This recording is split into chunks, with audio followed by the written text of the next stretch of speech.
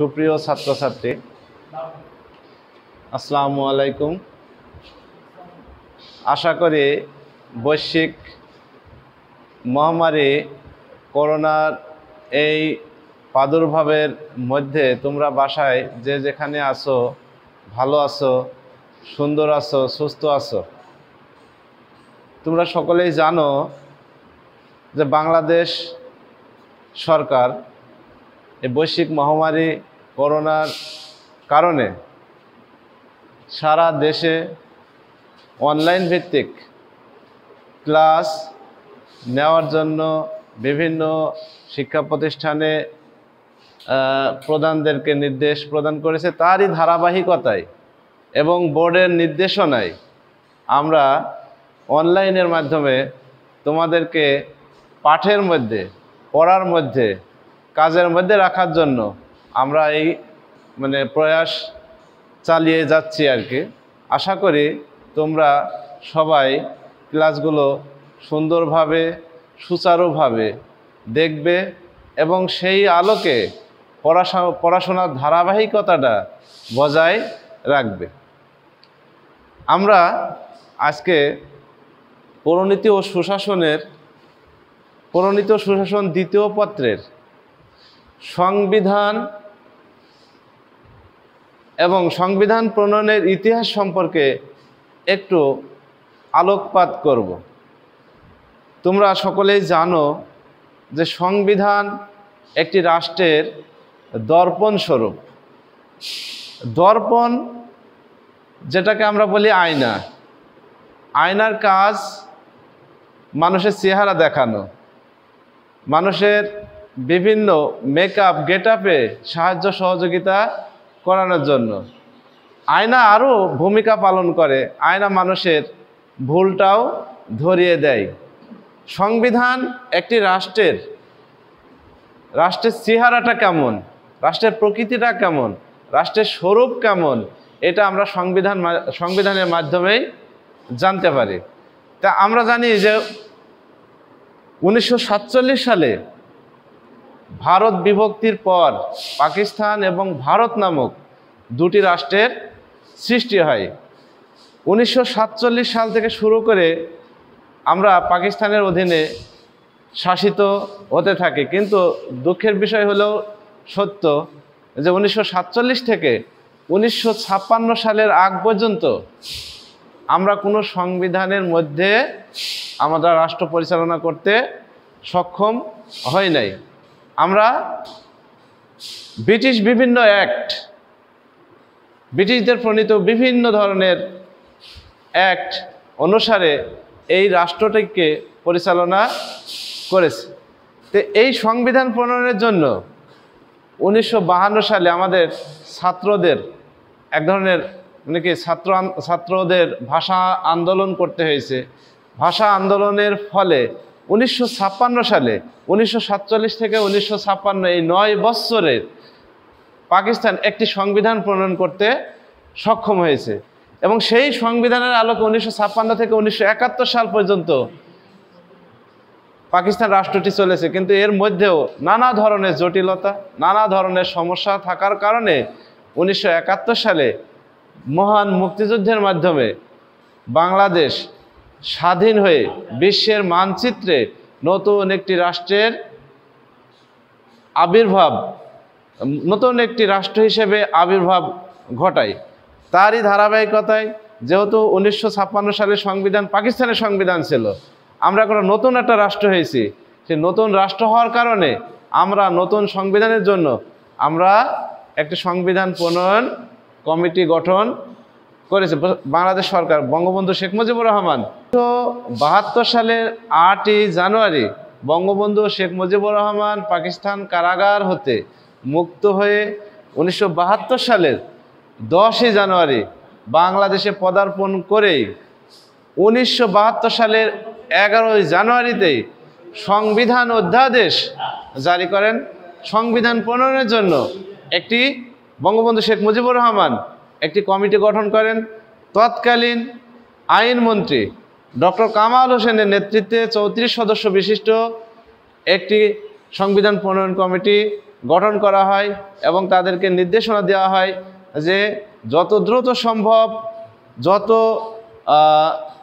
তাড়াতাড়ি সম্ভব একটি খুবই উত্তম একটি সংবিধান প্রণয়ন করে আমাদেরকে সংবিধানটা উপহার দিন, আমরা যেন সেই সংবিধানের আলোকে রাষ্ট্রটিকে সুন্দরভাবে পরিচালনা করতে পারি।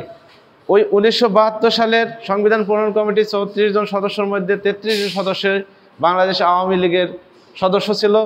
শুধুমাত্র একজন সদস্য বিরোধী দলীয় ছিল, ন্যাপ মুজাফর সৌরঞ্জিত সেন গুপ্ত। তিনিও পরবর্তীতে বাংলাদেশ আওয়ামী লীগের আজীবন বাংলাদেশ আওয়ামী লীগের অন্যতম একজন নেতা হিসাবে দায়িত্ব পালন করেছেন। সেই সংবিধান প্রণয়ন কমিটি বিভিন্ন সংস্থা, বিভিন্ন সংগঠনের কাছ থেকে বিভিন্ন নির্দেশনা, সুপারিশ আহ্বান করে।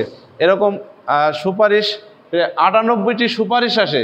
তারই আলোকে প্রথম একটি সুপারিশ শুধু গ্রহণ করা হয় এবং সেটা 1972 সালের ওই সংবিধান প্রণয়ন কমিটি 11ই অক্টোবর কার্যক্রম খসড়া প্রণয়ন করে 12ই অক্টোবর ওই সময় গণপরিষদে উত্থাপন করেন এবং গণপরিষদ সেটা সর্বসম্মতিক্রমে ওটাকে গৃহীত হিসাবে ওটাকে ধরে সে আলোকে আলাপ আলোচনা করে এবং অনেকেই এই আলাপ আলোচনায় অংশগ্রহণ করে এবং আলাপ আলোচনায় অংশগ্রহণ করে 1972 সালের নভেম্বরের